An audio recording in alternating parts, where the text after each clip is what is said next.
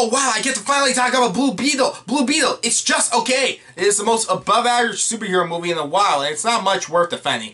It is as standard as it could be, but without what makes it good, it is just a standard superhero movie with a very, very flawed script. But good performance and heart make this movie have something to make this worth watching for, but not much else. I didn't see this in theaters, so that's why I'm reviewing it now, and I don't know if I'll have much new to say, but if there's anything I can add to the conversation, not really. I sort of grew up with Blue Beetle, but more so seeing the character make comparisons to other DC properties like Batman, Brave and the Bold, or Young Justice. But doing research on the character's own history, I don't think this here is the best representation of that. I don't think in this movie, yeah, if you're like, oh wow, I finally get to see Blue Beetle on the big screen, you'll see the costume, but more so, I think people will probably go into this not knowing that. Like, the character's not that popular, but it could be. So, with that being said, what's the plot? Plot is that Jaime Reyes is coming home from college, but, you know, not having a new job, and his family struggling with their own financial issues. He reluctantly takes a job cleaning houses at the whatever character Susan Sarandon, her character's name. Victoria Court. Her name's Victoria Court. Victoria Court's the villain in this movie. Victoria Court. So, he impresses her niece, Jenny Court, who offers her a job at Court Industries. So when he comes in the next day, he's told to hide a secret thing that when he shows it to his family, it turns out it's a space scarab that transforms him into the Blue Beetle. Despite not wanting his power, he must rise to the challenge before evil Susan Sarandon does evil. Oh yeah, I forgot to write this as a criticism. Susan Sarandon is the most, oh, she's just here to be the villain and nothing else performance. What else? Oh yeah, I like the family stuff. I like this family. They felt like a real family. The moments he had with each of them, and I don't know if it's because of the personal reasons, but when a certain scene happens, it did get me to cry. But other than that, the movie's just okay. I didn't hate it, but it could have been so much more, and I don't really feel like there's much worth talking about. But people already stopped talking about it, so what is there really to do? This movie has its problems and pros, and I don't care to mention it. I just stand by it's okay, and I'll move on by saying if I had to watch the movie again, I wouldn't mind, but this is by far... man, this is so far from what it could have been movie I've seen. With that being said, I give Blue Beetle a 6 out of 10. Oh my god, it's Disney's Haunted Mansion!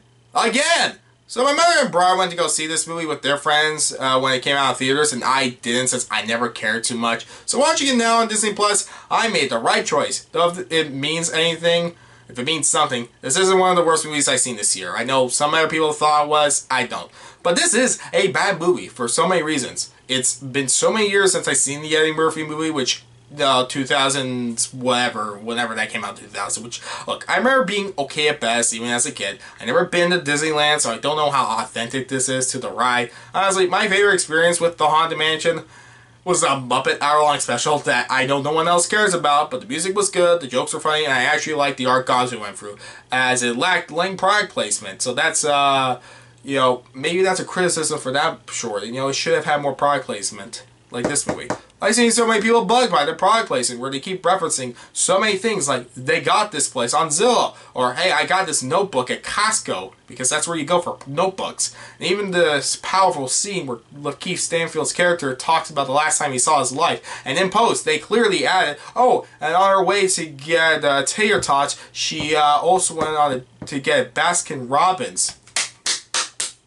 What got me through this movie was this cast, though. I should get into the premise. Okay, so keep in mind, I will not name any character since each character was that for me watching this movie. Just the actors. So Rosario Dawson and her son buy this haunted mansion of hundreds of ghosts, and I like the idea of them being unable to leave, where if they do, the ghosts follow them and haunt them till they come back to this place. That's a great idea of like, oh, okay, if they just left, why would they come back? You know, or you know, why would they stay in this haunted place and not just leave? That's genius! My god, I wish I was using such a better movie like that FNAF movie. I'll get to that review in a bit. Anyways, where was I? Oh yeah, you know what? I wish this movie had more great ideas, is what I'm gonna say. So she recruits Lakeith Stanfield as this grieving socially awkward shotgun who has a camera to see the supernatural, Owen Wilson as this fake priest, and Tiffany Haddish as this medium to help out. Also, the individuals in there too. First of all, half of these characters could have been cut or combined. Combine Danny DeVito and Owen Wilson's character, then combine Rosario Dawson's character and Tiffany Haddish characters together. Like, have Rosario Dawson be the medium, because she's just a standard mother character. She's not interesting. Like, come on, give Rosario Dawson more to do.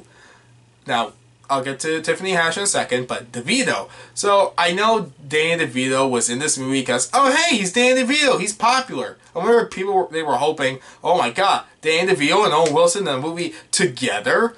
But DeVito doesn't need to be in this movie. When his character has his heart condition, I thought it was building up to something. It doesn't. He could have been cut. Owen Wilson has a ton of great moments, and Tiffany Haddish never failed to make me laugh. I thought she was the funniest part of the movie. Lakeith Stanfield, on the other hand, though, is the emotional center of this film, and who's way too good for this movie. Like, he brings a powerhouse performance to this nothing script. But what makes this movie worth watching, if you want something worth to see in this movie, is that. So, what about everything else? Well, the special effects are nothing special. The production design is average, and I can easily tell this movie had several rewrites since it feels like they had two different explanations of why this mansion had hundreds of ghosts, because when they go to another mansion, I could tell what the other backstory was going to be. Which would have made more sense for this movie's nothing villain when the backstory they do go with should impact the characters more when the villain is more of an antagonist rather than a straight up bad guy. Because when there's this twist with the sun at the end, it should have been explained sooner since the characters know they shouldn't be hiding this information, but exists just for plot. If it wasn't for this great cast and this nothing movie, it maybe is because I waited to watch it at home, it would have been worse. But it wasn't that bad. But I get why others despise it. For what it could have been, this is a below average waste of time that could have done so much more.